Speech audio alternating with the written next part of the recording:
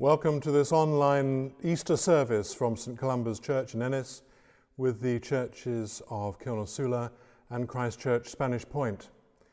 We know that others are joining us from around Ireland, the UK and elsewhere. This is very much your service as well.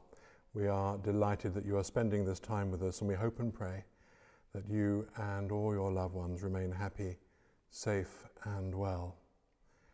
We are most certainly living through confusing and troubling times, and so we are called to show love and concern for one another in these new and different ways. We follow the service of the Word booklets that you can see on the website and download. You can also view or download and print the pew sheet for this Sunday, which includes some suggested hymns on YouTube. The links have a choir and lyrics for you to sing along. Please feel free to pause this service from time to time if you'd like to include the hymns at some point. And so we start our service. In the name of the Father, and of the Son, and of the Holy Spirit. Alleluia! Christ is risen. He is risen indeed. Alleluia! On this Easter Sunday, we celebrate, we gather, and together we say, "One thing have I asked of the Lord, this is what I seek, that I may dwell in the house of the Lord all the days of my life, to behold the beauty of the Lord and to seek him in his temple." What is it that you seek? We seek the Lord our God. Do you seek him with all your heart? We seek him with all our heart. Lord, have mercy. Do you seek him with all your soul? We seek him with all our soul. Lord, have mercy. Do you seek him with all your mind?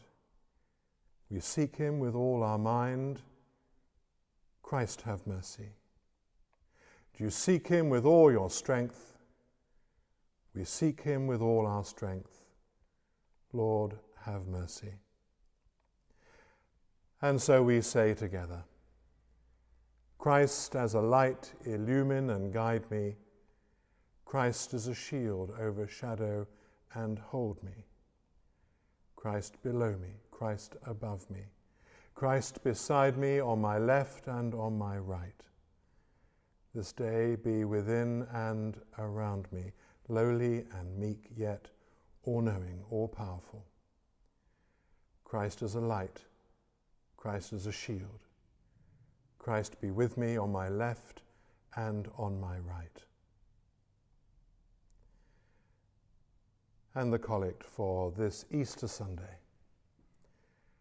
Glorious Lord of life, by the mighty resurrection of your Son, you overcame the old order of sin and death to make all things new in him.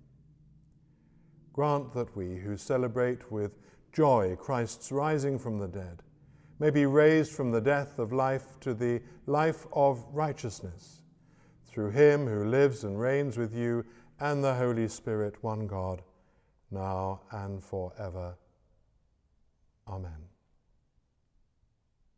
A reading from the Acts of the Apostles, chapter 10, beginning at verse 34. Then Peter began to speak to them. I truly understand that God shows no partiality, but in every nation, anyone who fears him and does what is right is acceptable to him. You know the message he sent to the people of Israel, preaching peace by Jesus Christ. He is Lord of all. That message spread throughout Judea, beginning in Galilee after the baptism that John announced. How God anointed Jesus of Nazareth with the Holy Spirit and with power. How he went about doing good and healing all who were oppressed by the devil, for God was with him. We are witnesses to all that he did, both in Judea and in Jerusalem. They put him to death by hanging him on a tree. But God raised him on the third day and allowed him to appear, not to all the people, but to us who were chosen by God as witnesses, and who ate and drank with him after he rose from the dead. He commanded us to preach to the people and to testify that he is the one ordained by God as judge of the living and the dead. All the prophets testify about him that everyone who believes in him receives forgiveness of sins through his name. Here ends the reading. Now hear the gospel of our Lord Jesus Christ according to Matthew. After the Sabbath, as the first day of the week was dawning, Mary Magdalene and the other Mary went to see the tomb, and suddenly there was a great earthquake, for an angel of the Lord descending from heaven came and rolled back the stone and sat on it. His appearance was like lightning, and his clothing white as snow. For fear of him, the guard shook and became like dead men. But the angel said to the women, "Do not be afraid. I know that you are looking for Jesus who was crucified. He is not here, for he has been raised. As he said, come, see the place where he lay. Then go quickly and tell his disciples he has been raised from the dead, and indeed he is going ahead of you to Galilee. There you will see him. This is my message for you." So they left the tomb quickly with fear and great joy and ran to tell his disciples. Suddenly Jesus met them and said, "Greetings." And they came to him, took hold of his feet and worshipped him. Then Jesus said to them, "Do not be afraid. Go and tell my brothers to go to Galilee. There they will see me." This is the gospel of the Lord.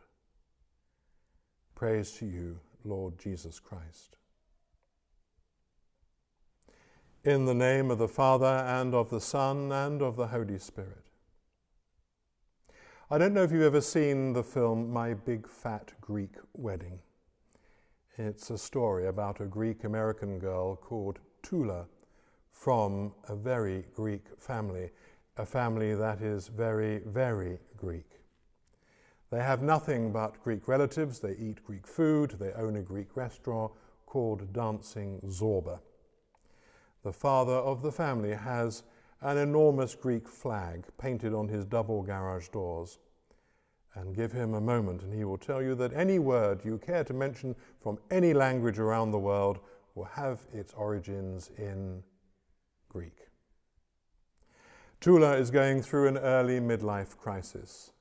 At 30, having had her childhood, adolescence and adulthood plagued by bad luck, she feels that she is the only woman in her family who has, quotes, failed at being a typical Greek girl. Her family expects her to be more like her 33-year-old sister Athena and marry a Greek boy, make Greek babies, and feed everyone until the day she dies. And then, against all expectation, she falls in love.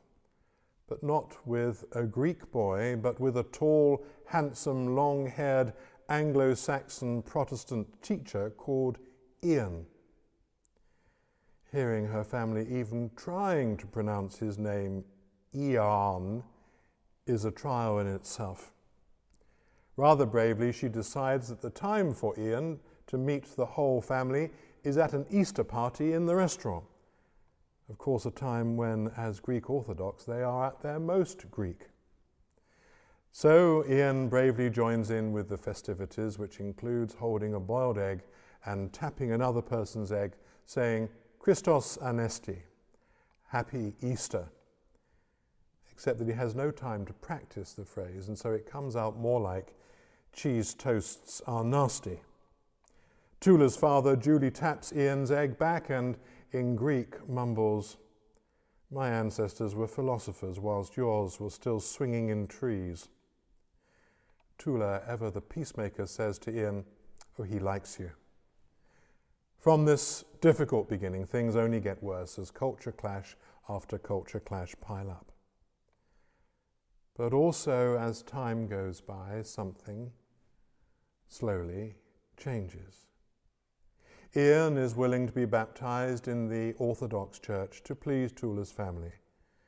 And there is a point in the middle of a cold church with Ian, naked except for swimming trunks, slathered in the oil of chrism, knee-deep in water in a gaudy children's paddling pool, submitting to unintelligible prayers, where it becomes clear to Tula's family just how much he loves her, just how much he is prepared to do for her. And their own hearts begin to melt. By the end of the film, the couple marry in a riotous, noisy, exuberant, ouzo-fueled, bouzouki-accompanied, very, very Greek wedding. And Tula's father, Gus, makes a speech that is warm-hearted, touching, gentle and loving. He also presents to Ian and Tula the gift of a house. Ian and Gus embrace, and we know that in this story where Easter featured heavily, there has been another resurrection. A relationship between the two men that was non-existent, at odds, dead, now through the unrelenting, irresistible, unconquerable nature of love, has blossomed into enduring life. Well, the film is a romantic comedy, but it is also a commentary on the power of love and faith and new life. It is truly an Easter story. There is a phrase that we sometimes use in church. It comes from the first letter of John, chapter 4. God is love, and those who live in love live in God, and God lives in them. And if we are not careful, we can say it as rather a throwaway line with a sort of surface, well, yes, of course, response. But let us look at that thought more closely. God is love. That is what God is. Love. Love as a force. Love that is shown from one person to another. Love that is shown to a pet. Love that informs decisions that we make, the organizations we organize, the countries we make. Love that a child shows for a favorite soft toy, a teddy or a floppy rabbit that they bring to them to the communion rail. That's why I always give that toy a little blessing, because in loving that soft, squidgy, stuffed animal, our children are learning how to love, how to feel, to care beyond themselves. God is love. And those who live in love, those who inhabit, who share, who show love, live within the very heart of God. And God inhabits, dwells in, lives in the very heart of them. For the past 3 days since Maundy Thursday, we have walked the way of the prophet Micah. We have considered how we might do justice, love mercy, and walk humbly with our God. We have seen how justice and mercy, the consideration, the love we show to others is rooted in the humility that we nurture in our own hearts. The humility that acknowledges that we love, we show, is but a portion of the greater love that comes from the source of all love. There is a story about a famous rabbi who lived before the time of Jesus called Hillel. He was once approached by a pagan who promised to convert to Judaism if the rabbi could teach him everything that was in the Torah whilst he stood on one leg. But Hillel called the young joker's bluff and replied, "That which is hateful to you, do not do to your fellow. That is the whole Torah. The rest is explanation. Go and learn. It's a form of the golden rule. Do unto others as you would have them do unto you. A form of practical loving. In the Gospel of Matthew, chapter 22, Jesus was asked a not dissimilar question, also by someone who sought to catch him out. Teacher, which commandment is the greatest in the law? Jesus said to him, you shall love your Lord your God with all your heart and with all your soul and with all your mind. This is the greatest and first commandment. And the second is like it. You shall love your neighbor as yourself. On these two commandments hang all the law and the prophets. For me, this is the Christian faith pared down to the absolute essentials. You shall love the Lord your God with all your heart and with all your soul and with all your mind. You shall love your neighbor as yourself. Love God and love one another. The Christian faith is as simple and as difficult as that. It is love that is the source of life, of resurrection, of eternal life. Whilst all else may fail, love will endure. As St Paul says, love never ends. But as for prophecies, they will come to an end. As for tongues, they will cease. As for knowledge, it will come to an end. For we know only in part, and we prophesy only in part. But when the complete comes, the partial will come to an end. When I was a child, I spoke like a child. I thought like a child. I reasoned like a child. When I became an adult, I put an end to childish ways. For now, we see in a mirror dimly, but then we will see face to face. Now I know only in part. Then I will know fully, even as I have been fully known. And now faith, hope, and love abide, these three. And the greatest of these is love. May you feel some part of the true joy of Easter, and may Christ fill your lives with his love and compassion and his grace. Alleluia, Christ is risen. May God bless you all this Easter and always. Amen. So let us now declare our faith in God.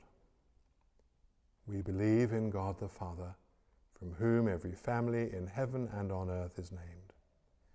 We believe in God the Son, who lives in our hearts through faith and fills us with his love.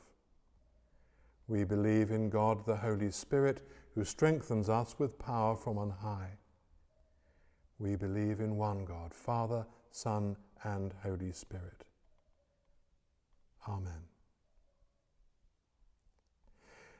Let us now pray for our church, for ourselves and our neighbours, and the needs of the whole world.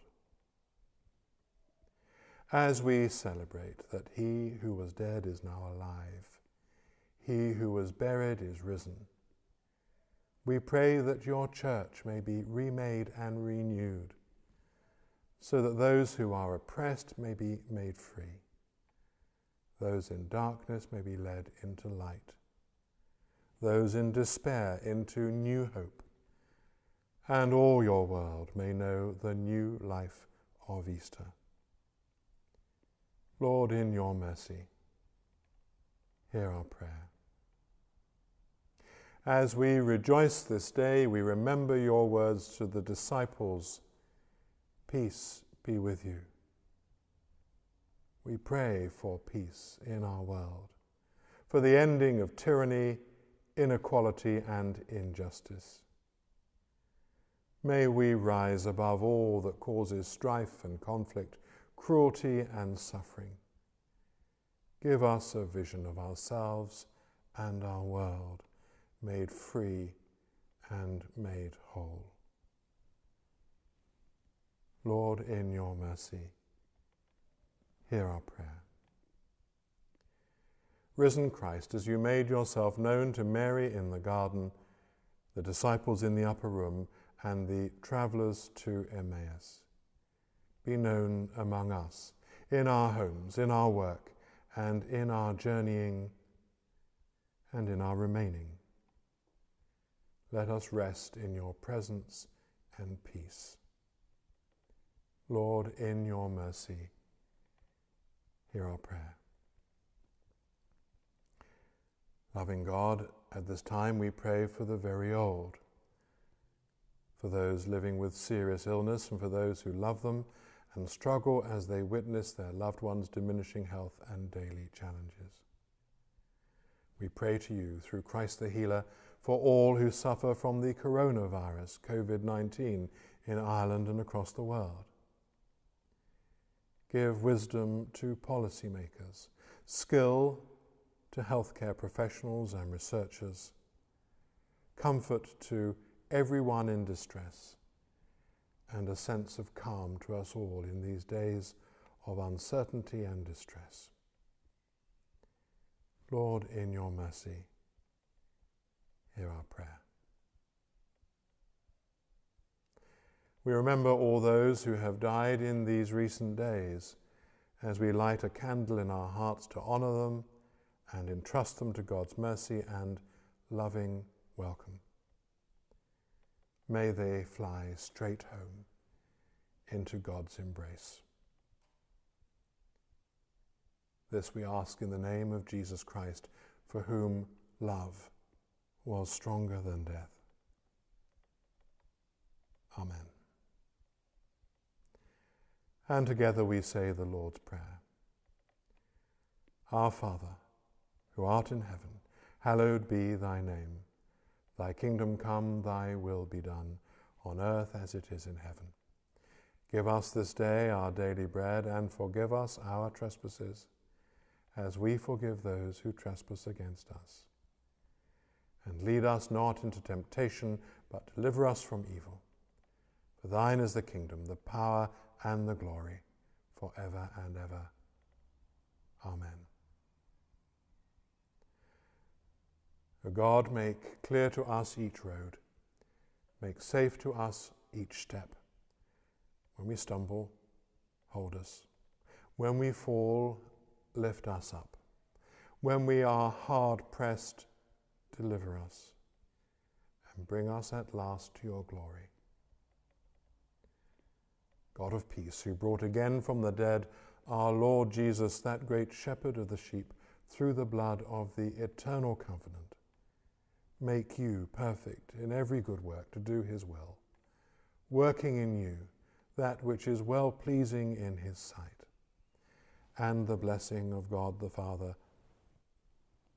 the Son, and the Holy Spirit be with you and all those whom you love this day and every day. Amen. Let us go in the peace of the risen Christ. Alleluia, alleluia. Thanks be to God. Alleluia.